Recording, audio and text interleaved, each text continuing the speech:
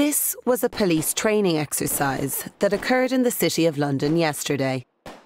It simulated a group of terrorists armed with guns and bombs storming a shopping centre.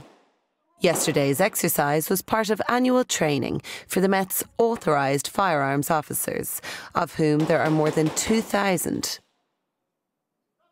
The Met Police Commissioner, Sir Bernard Hogan-Howe, has said he wants to double the number of these specialist officers. Assistant Commissioner Patricia Gallen, Scotland Yard's head of specialist crime and operations, explains how they are training police officers.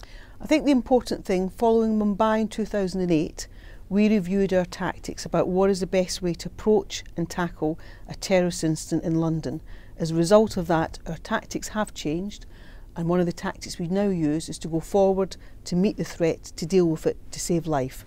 She admits that the recent incidents in Paris emphasised how close the terrorist threat is and encouraged them to review their tactics. But she insists this training was scheduled before the attacks in the French capital.